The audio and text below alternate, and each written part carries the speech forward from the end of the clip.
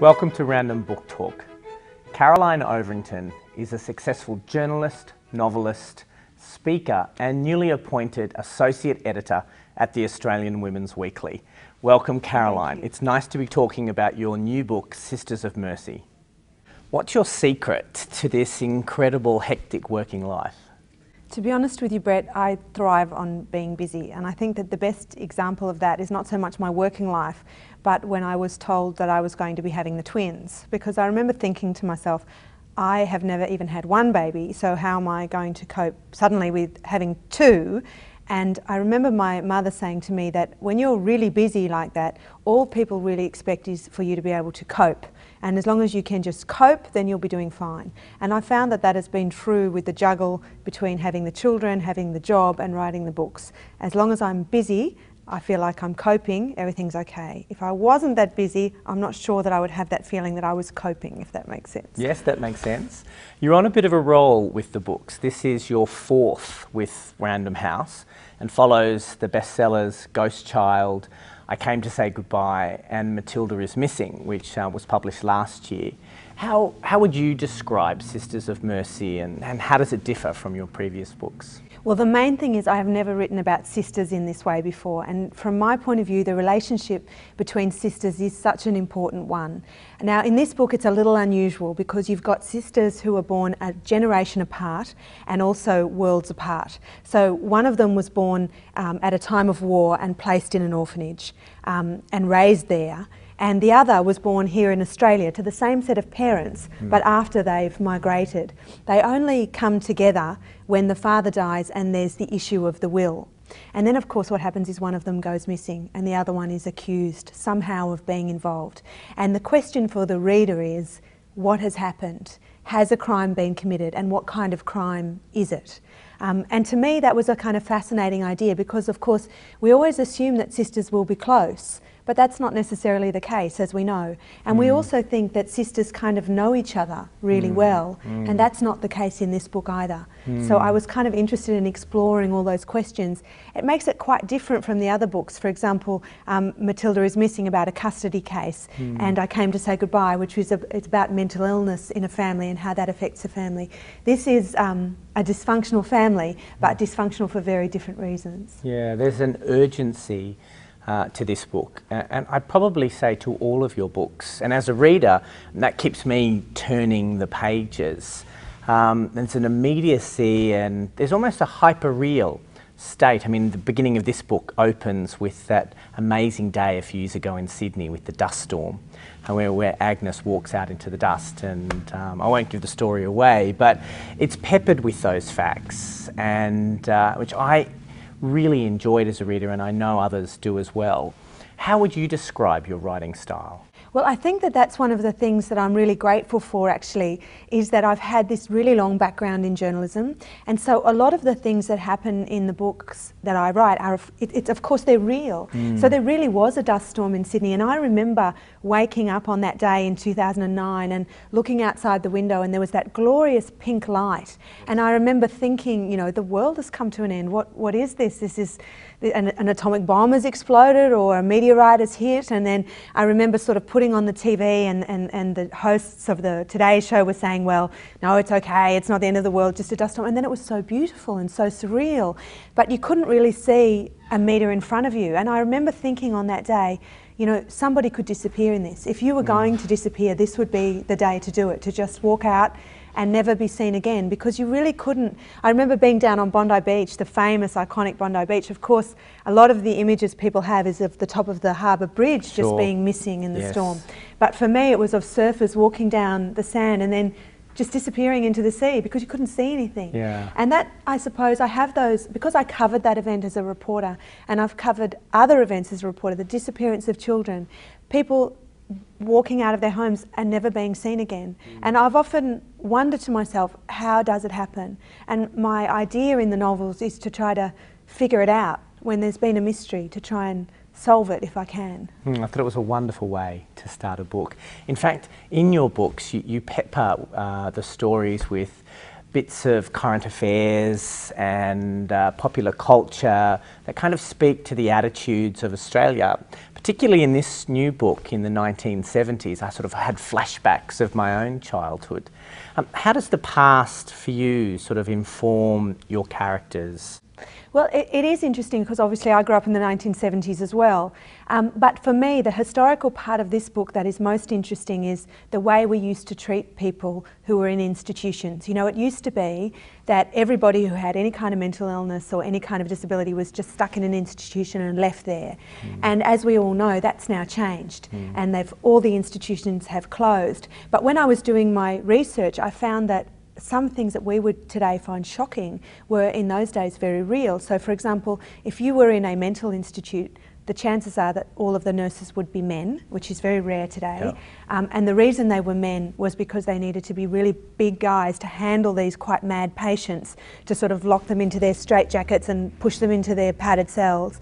And they had this thing that they called thump therapy, which was very real. The male nurses would go around the institutes at night and hit the patients to get them to be quiet. And then of course there was this societal change. Society changes and we think to ourselves, oh, it's much better if we close the institutions and we bring all these people out into the community.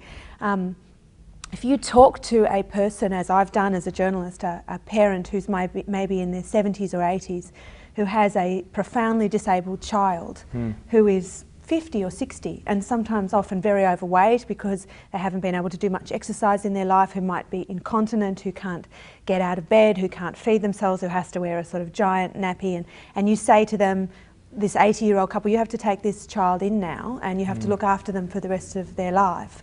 That couple loves their child, but they can't do it. They just can't physically do it. They can't lift the person in and out of bed. They can't, and they worry, what will happen when I die? When we naturally die, what will happen to our child that used to live safely in a place where we knew they were safe? And so when I'm thinking about the past, I'm always thinking, the decisions we made then weren't perfect, but the decisions we're making now aren't perfect either. So we need to find a middle ground, and sometimes when you compare the two, that's how you find the middle ground. Children, I guess, often are the victims in a number of your stories, and to sort of, I suppose, to speak to what you were just talking about then, they're often in vulnerable situations. Either domestically or in institutions. I've read all your books, you know, so in Ghost Child, Me too. Yeah, and enjoyed them all. And, Thank you. And you know, it is, whilst confronting, I found it very interesting to read these stories, and they do ring true, you know, because you do read about stories like this happening in the paper, and you see news broadcasts on TV. What's your response to how we treat or protect children who are in vulnerable situations?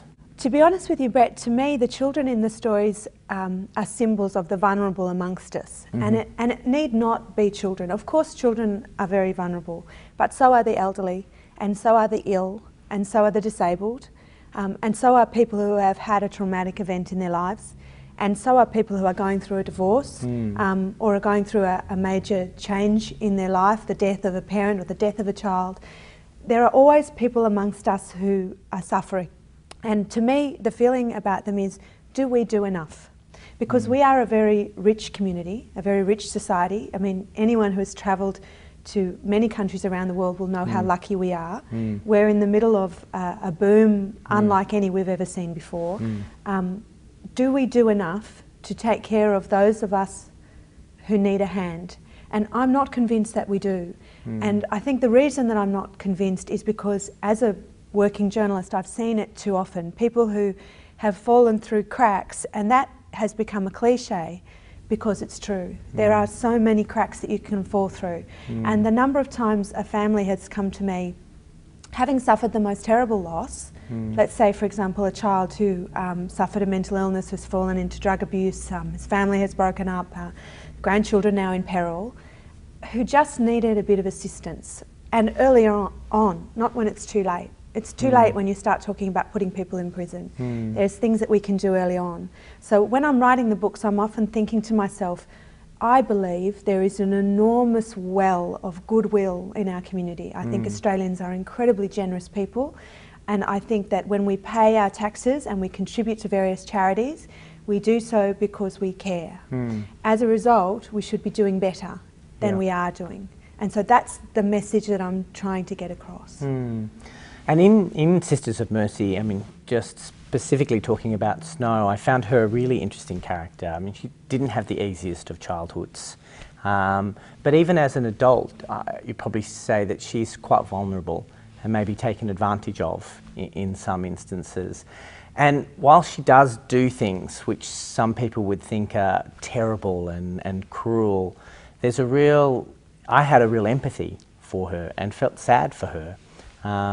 She struck me as a really interesting character. And did you enjoy writing Snow? Now you see, I didn't feel sorry for her, and the reason I wrote, so Snow is the main character in the book in a way, and she's writing letters from prison, and she's desperately trying to convince anyone of her innocence, and really the reader will decide whether or not she's innocent of those crimes of which she's accused. And that happens to journalists all the time. We get letters from families of prisoners, and also sometimes from prisoners, which in many states is against the law. And it's a cliche too that people say, well, everybody in prison is innocent, but some of them must be. I mean, there must be miscarriages of justice. And so I guess I was interested, and I have been interested in corresponding with people who have been found guilty of crimes, how they react to their sentencing and to the declaration of their guilt. So, for example, earlier this year, I spent a lot of time talking to a woman who had been sentenced to prison for the murder of her infant. She insisted that she was innocent. And in the end, as a journalist, I wasn't able to write her story. There were a number of legal barriers that we came up against. But to this day, she insists upon her innocence. And I thought to myself, the public, knowing all the facts, might go either way. And in fact, the jury went one way, could have gone the other way. And so when I was thinking about Snow, I was thinking, you say that you felt some sympathy for her because some things happened to her when she was a child, but you know what? Very few amongst us have an easy childhood. You know, we all have something that we wish we'd rather not had happened. You know, maybe the relationship with our parents wasn't great, or a sibling died, or there wasn't enough money, but you can be a victim, or you can decide to get up and get on with it. And I much more admire people who get up and get on with it, because what happened to her happens to a lot of people. And they don't turn around and do what she did. That's true. It's an interesting way, I think, for readers to make their own determination, and you do allow them that in the book. And some will judge me harshly.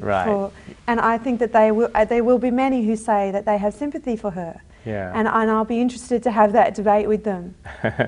Well, Caroline, it's lovely to talk with you. It's always good to talk to you. We like to finish off by asking all the people on Random Book Talk their favourite book and why. Right now? Yes, right now. To put you on the spot. Well, I've just read Gone Girl, which I loved. And the reason I loved it was because it has all the things that I wish and hope to put into books of my own, which is this idea of not knowing what is going to happen. So you have to keep turning the pages so that you can find out which way is it going to go. And I found Gone Girl was one of those books where I just wanted to keep going, and I was constantly surprised. And if I can pull that off, then I'll be happy. Thank you, Caroline.